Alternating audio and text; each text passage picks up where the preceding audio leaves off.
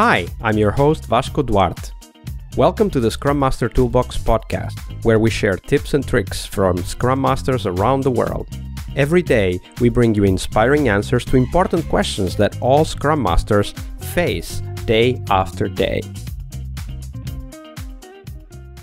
Hello everybody, welcome to one more special bonus episode of the Scrum Master Toolbox podcast. We're here to talk about the Scrum Master Summit 2022, which will happen shortly on May 16th. And if you're listening to this in the future, it is available as part of the Scrum Master Toolbox community membership. So just check it out on the website.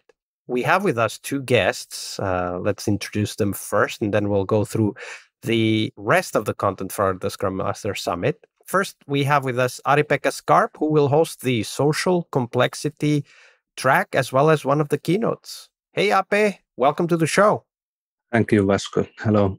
And we also have with us the host of the academic work that Scrum Masters must read, the research track, with Kjell de Ruiter. Hey, Kjell, welcome to the show. Hi, Vasco. Thank you very much for having me. So Ari-Pekka Skarp and Kjell de Ruiter are with us here today, and they will talk more about the tracks that they are hosting. But we also have some other tracks that I want to just quickly review for our listeners. So Dana Pilayeva is hosting the coaching track. So anything to do with learning to be a coach, learning to adopt coaching in our practice as Scrum Masters.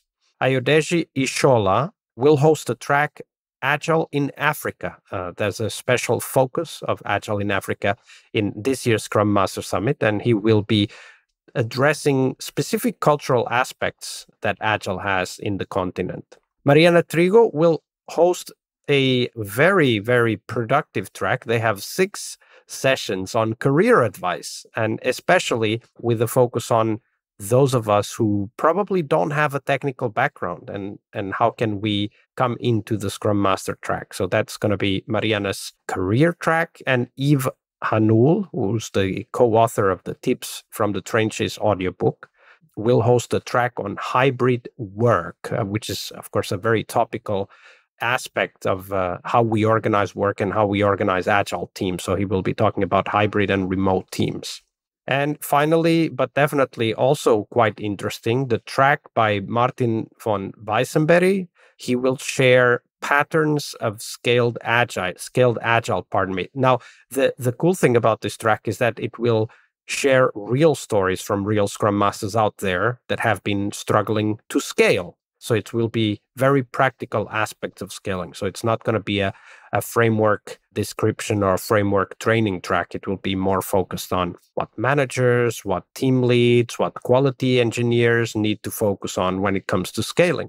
So that was an overview of the Scrum Master Summit. Now we'll dive into Ari-Pekka's and Kjell's tracks. We'll start with Ari-Pekka. So Ari-Pekka, you are going to talk to us about social complexity. And we actually have another episode with Jürgen Appelo and Ari-Pekka on the topic. I'll link to it on the show notes.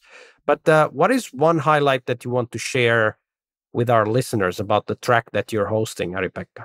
Well, I think that this social complexity track is looking at the people side of R&D. So how these human relations are in the core of productive work. So this is really all about this track. And you've interviewed, I think, 4 people in total, right? Including the keynote. Yes. That have quite different perspectives on the topic of social complexity. And I just saw the interview you recorded with Neil Taylor, and he's talking about a topic that very often doesn't get talked about in our community, which is the concept of anti-fragility and how we can benefit from complexity, not only try to manage within complexity or try to create coping strategies with complexity, but actually how to thrive, how to become even better when things are unpredictable. What other talk would you recommend our listeners to listen to, and why? Actually, there's a whole topic that was talked about with both Chris Moles and Juho Partanen.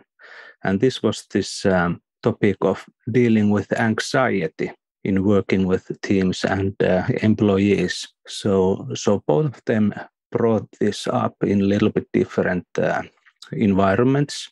And I think that this keynote with Chris Moles that was talking about this, the uncertainty and the anxiety that is related to it. We all feel this kind of anxiety when we are in the situations where we don't really know what is going to happen. There's unpredictability in our world at that time. And it is quite important to actually acknowledge this anxiety and also have ways to deal with it so that we don't have to escape it by doing some kind of mental trick with us that we just decide that, we have this plan and we will go with this plan and everything goes like it's planned, so we don't have to feel this anxiety anymore. When in reality is the reality. Plans or no plans, there will be this unpredictability quality in it. And how we deal with it is very important. And I think that as Scrum Masters or Agile coaches, people often are expecting us to take away their anxiety by providing some tool or plan or solution to something that is very complex and has this quality of unpredictability. That's a great point. Before I have something to comment, but I don't know. Kjell, did you want to comment something on this topic of anxiety? No, I mean, it's just very recognizable, right? I mean, many of us, specifically now, have been suffering from this and have been dealing with this and have been affected by this, either ourselves or people in our team. So very real, very important topic. I would add to what Ari-Pekka and Kjell said also the idea that it's not about removing anxiety, it's about learning to live with anxiety. Because I think the risk, Ari-Pekka illustrated very clearly, the risk is that instead of accepting that there needs to be some anxiety in a world that is complex, right? And of course, it starts from accepting that the world is complex. If we don't want to deal with anxiety, or if we can't cope with anxiety, then we create these tools and we use these tools like the plan-driven execution approach, right? Like where any deviation from the plan is punished greatly, and we learn very little because, of course, if the plan didn't happen, it's because somebody made a mistake. Not accepting that there's complexity leads to blaming. And of course, finger pointing and so on. It also leads to something that I don't think that you and Chris mentioned that, Ari-Pekka, but it also leads to one of the very basic premises of modern management, which is this, it's kind of an offshoot of planning, but it's higher level, which is the need to separate tasks into different roles. And then assuming that if everybody does the task correctly, the end result will be a positive result, right? Like this is what we talk about when we talk about as Scrum Masters, about silos, right? And handovers, right? And silos and handovers are also an aspect that comes from dealing with anxiety. And of course, that anxiety coming from the complexity and sometimes the inability we have to see the whole. And because we can't see the whole, we create these roles like architects, for example, that are supposed to be focusing 100% on seeing the whole and breaking things down and then assigning them to the different teams. Yeah, and then there can be this kind of a culture of blame and failure if you don't do those tasks that are supposed to take away this uncertainty. But I think that Juho Partanen was also talking about this anxiety as a way how leadership is dealing with this. So he talked about the important function of leaders and not only formal leaders, but also informal leaders in dealing with the anxiety in ways that they provide the container, like in Beyond's psychoanalytic sense, the container for the anxiety so that the team and employees can function and not be overwhelmed by these feelings of uncertainty. And I think this same topic is important in coaching, in Scrum Mastering, Agile coaching also. But I guess talking about the leaders, right? I mean, letting things go, trusting your team causes actually anxiety from their part as well. So, I mean, that's a little bit of a catch-22, I guess, almost. I think that related to that, the point that at least Chris was making is that we can't avoid having to deal with anxiety. Anxiety is a permanent in a complex world. And we need to figure out and develop strategies so that we can live with that anxiety instead of trying to remove the anxiety. Yes, exactly. And this container isn't taking the anxiety away or removing it from us. It's just something that gives you some support with dealing with this anxiety. Yeah, and a very concrete example is, as Scrum Masters, we can listen to the team members' complaints or questions, and instead of acting as a way to amplify those complaints, which sometimes it's quite natural to do, right? We just push them upwards. We can also work with the team members to understand where those questions are coming from, what might be triggering that. And I think that was one of the things. I don't know if it was Chris who said this, that we have to recognize it and we have to accept it. And there's no way to accept it unless we first talk about it, right? Like, we have to name it. We have to say, look, the anxiety is here. We know that there's this uncertainty about certain things that are coming up, like a decision that is missing or whatever. But now we need to make a decision understanding that there's uncertainty that we can't resolve, right? Like, and this is one very concrete action that we can take as Scrum Masters in order to provide that container, kind of like a coaching reflection, but also kind of softening for the team to be able to continue, even though they don't know the answers to all of the questions. Yeah, anxiety is also information. It's not a failure or symptom that we need to get rid of. So this is very important point. And related to this aspect of working with the teams through the anxiety with the teams, of course, I have to recommend Dana's coaching track, where one of the aspects of becoming a coach is, of course, to be able to provide that reflection and that container for teams in dealing with anxiety. And we also have, of course, the academic and research track that Kjell is hosting for us. So, Kjell, what is one highlight you want to share with our listeners? A good reason for them to go and watch the talks that you have been recording? One only. Well, I think the essence or the idea is that we as Scrum Masters, we like to experiment. We like to evaluate. We like to try things out and figure out what's the best way. But I think the essence of it is that if you're taking also a little bit of an academic approach and take a little bit more of an empirical supported way of thinking, then actually we can bring a lot of science already into the things that we do to support our decisions and actually avoid having to reinvent the wheel. So I think there's method, there is examples, there's interesting theories. So, well, see, there you go. You gave me one reason. I gave you a little bit more than that, but the way of thinking, the curiosity, the critical reflections on what we do, I think that's one of the things we can definitely learn and can definitely take from academics. But rest assured, I mean, we have a lot of very nice applicable things as well, rather than just theoretical frameworks. Yeah, I think that's a good point, because academic to the untrained ear may sound like, oh, it's just theories, but actually, you already mentioned it, Kjell, at least in our field of software development and techniques and approaches for software development, academia has done a lot of empirical research, i.e., working through specific aspects with teams. Like, of course, leadership is one that's obvious, that has been widely studied and many things published around that, but also about much more day-to-day things like portfolio management or aspects around planning, and of course also research related to technologies that we use as well. And don't forget people, psychology and related topics. I mean, that's a big part of what we do, right? That's what I was going to say, because we actually have a psychologist here in the speakers. So Ari-Pekka is an organizational psychologist. Tell us a little bit more about some of the things that you are looking for. When you look at academia, what are the areas, the fields, the sources that you look for when it comes to work that helps Scrum Masters and Agile coaches? Well, I've been working quite extensively in this occupational healthcare. So I think that I quite often look at the research on work well-being, this different kind of research on what things support people in their work, also mentally, physically.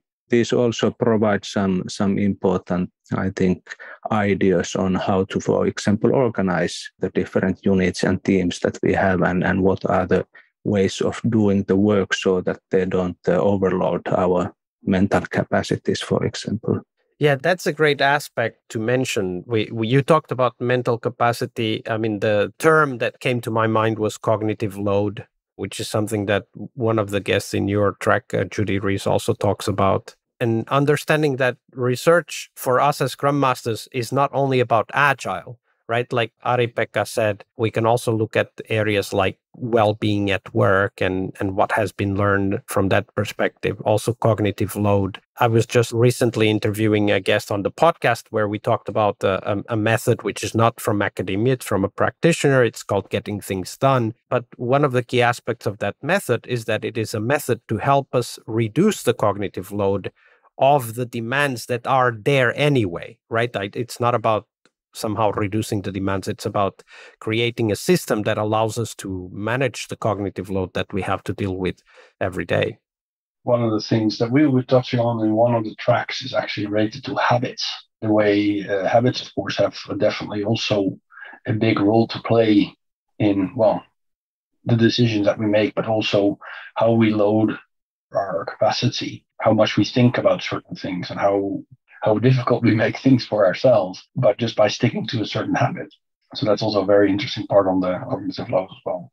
Yeah, and I was also thinking about this research on social cooperation, empathy, and things like this, because those are also affecting greatly the teamwork and also different kind of leadership functions also. The capacity to understand other people's mind, emotions, cognition, and these things are really in the key of having a good functional team relationships. Yeah, and that just opens a whole nother can of worms, right? Like research into social aspects related to work. I was recently listening to a podcast that was trying to define and to illustrate and to tell stories around the concept of burnout, but from the perspective of research. So not burnout as a cultural phenomena, which it is, obviously, right? Like something that happens to people, but also as a topic of study, as a topic of research, and the things that we might be able to put in place to avoid a high burnout. And I'm reminded, for example, that at least in the country where I live in Finland, we have a much higher rate of burnout in the IT business than we have in many other businesses. And that's something that might be very helpful for us as Scrum Masters as a point of research. I'll put the link on the show notes to that podcast, because I think that it also contains a lot of potential sources for us to explore and techniques and tools to apply to our work. Great stuff. We're almost getting to the end, though. So I will ask from each of you first, one phrase or insight or lesson from the interviews you've done so far that you want our Scrum Masters to be aware of.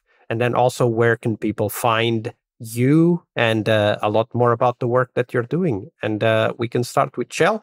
So I think the main pitch for me that I would give to people to join the track is that allow yourself to be challenged by the sciences that support the work that we do and the behaviors that you see in the team. Because there may be a lot of things that we do that are we just happen to do them. It's stuff that we like, but there's actually really strong research being done to maybe overthrow some of your long-held beliefs.